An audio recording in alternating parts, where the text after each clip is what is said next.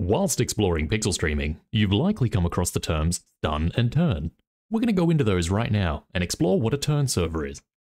To elaborate, all of the setup we've done so far in this guide has been a stun server, which is a direct connection between the signaling server and the peer.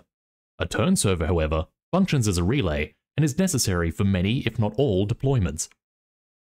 The reason for this is that the turn relay will help you bypass things such as a strict NAT or other secure environments that won't allow a direct connection. This is common through environments such as mobile network connections or strict corporate environments. Generally, both of these will not allow a direct stun connection, so turn will be necessary. Thankfully, pixel streaming does ship with a production-ready turn server. However, you may want to investigate this further if you have a specific setup you require for your deployment.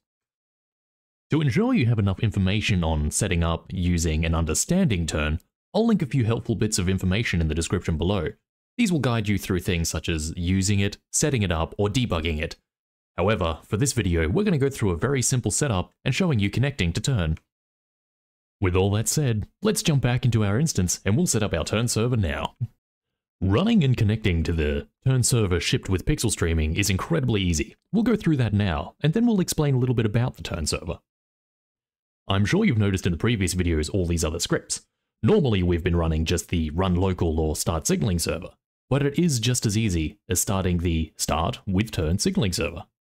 You can also run the start signaling server and start turn server script separately, but this runs both.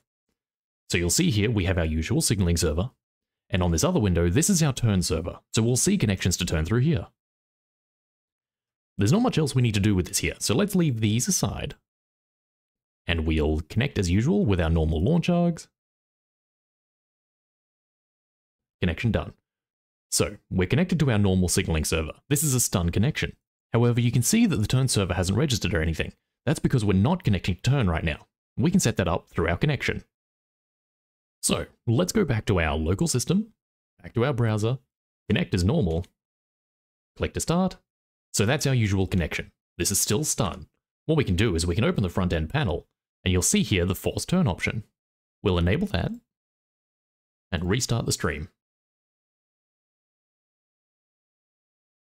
Now you won't notice anything visibly different here, but if we go back to our instance, you'll see here the turn server is now registering the connection, so we've now successfully connected through turn. In a later video, I'll go over debugging your connection so you can further detect whether you're using stun or turn. In the meantime, I'd like to briefly open up the start turn server script so we can have a look at what's going on in there. If we open this one here, you can see here we've got our pre-configured credentials for the turn server shipped with pixel streaming. We're not going to go through changing these to something different at the moment, but this is just where you'll need to go if you want to make these modifications. With this quick demonstration of turn done, let's move on to some other elements of pixel streaming, such as the matchmaker.